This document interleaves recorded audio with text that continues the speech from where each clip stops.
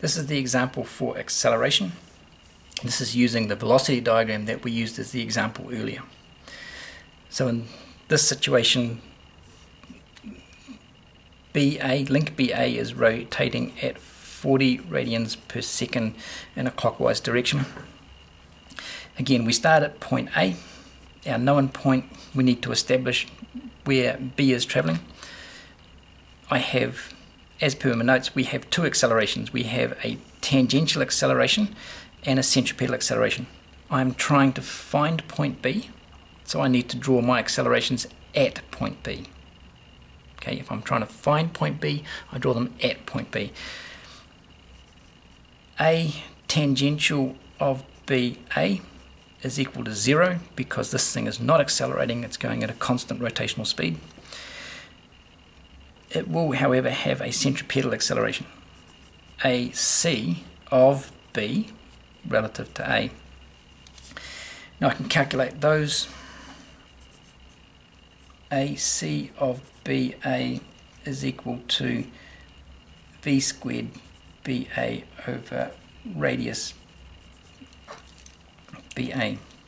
From our velocity diagram, we get the velocity information, which is 12 squared over 0.3, 480 meters per second squared. What I get people to do for a start is to draw that. There's my little vector. It's a vector traveling down that way. We know it, we label it as we head up there, AC of BA. Arrow points to the first letter. B is at that end, A is at that end. Notice that the lettering is different there than they are up here. They're the opposite way around. B's at the top, here B's at the bottom. This is the reason that sketching it's quite good. So now we'll draw that one. Here's my angle. Come onto my page and draw that through. We now need to scale off here 480.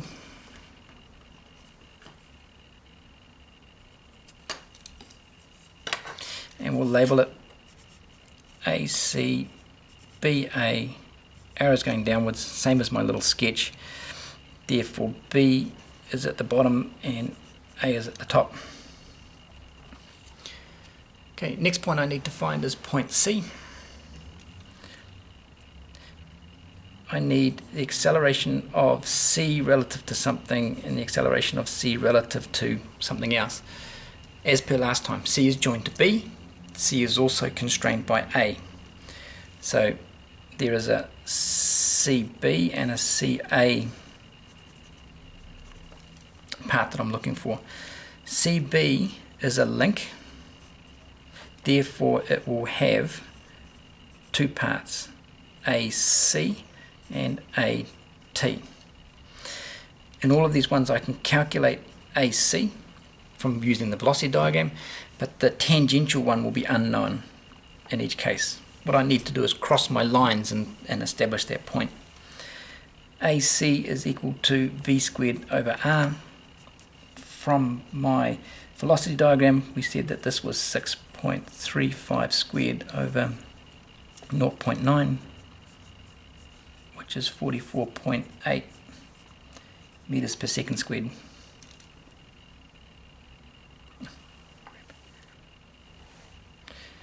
Okay, since CB is a link, C will have two accelerations. It will have a tangential acceleration, AT, CB, and it will also have a centripetal acceleration, AC of CB.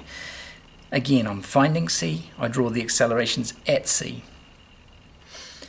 So this is my acceleration.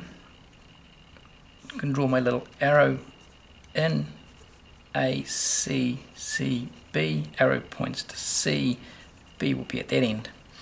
So now I can take this vector and draw it onto here because I know where B is. So I can take my little vector, it is in line with that, transfer that down, put my line through B. I know it's going away from B, so it's going to be going that way, A, C, B, C, B, C, B. This is only part of the acceleration, and we know that it's also 44.8 long. Something about that long. Now I can put on my tangential velocity. So at 90 degrees to that, 90 degrees to this one, and here, I need to draw through this point. That will be my tangential velocity. Now I'm not quite sure which way it's going yet. I need to find something to cross that line with. The other one I now know is A of CA, acceleration of C relative to A.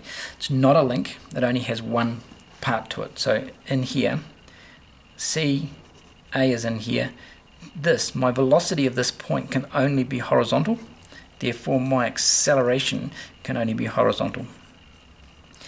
Now it's not centripetal or tangential, because it's not a link, it is just the acceleration of CA, must be horizontal. So it'll be a vector passing through C and A.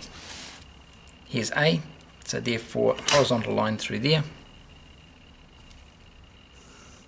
Where those two lines I've just drawn cross must be point C. So on my diagram, this line is the total acceleration of C relative to B. This one here must be the tangential velocity of CB. Now this point down here isn't actually a real point. I have to add this part of the vector and that part of the vector together to get the total. So this is not a real point on the diagram. So these become light lines or dotted lines. Okay, and that's my acceleration diagram.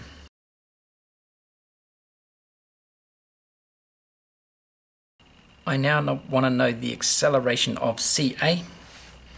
CA is the length of this line here. I can get that and determine that as 165 meters per second squared by measuring that. So that's my acceleration of CA. CA, arrow goes to the first letter, therefore this is accelerating that way. So on my little diagram, I can now put an arrow there. Don't put it there to start with, only put it there once you know it from the diagram. The other one we want to know is the angular acceleration of BC. So I want to know the angular acceleration of BC.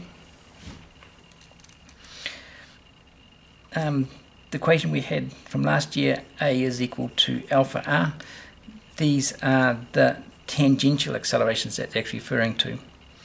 So this will be AT of BC over radius BC.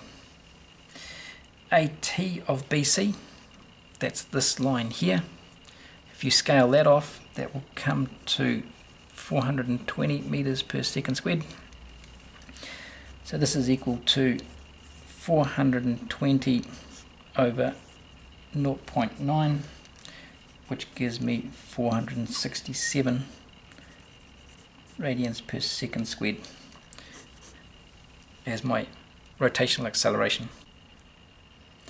The last part we need to establish is the acceleration of G, which is the acceleration of the center of the mass. We need that to be able to work out inertia forces, which we'll deal with later in the course. So we want to find out what is the absolute acceleration of G. So it'd be G relative to A in this case. As per the velocity diagram, G is 1/3 of the way along BC. So as before, here is my diagram. I am 1/3 of the way along between BC. So take that, measure that, work out where 1/3 is. I'll do it approximately. Just be here. So this is point G, and I'm looking for the acceleration of GA, G relative to point A.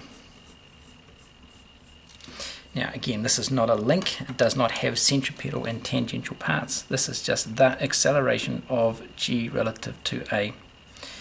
Arrow is going to point to the first letter. So g will be accelerating down that way. Take that back onto here if we need to. We can put that down here.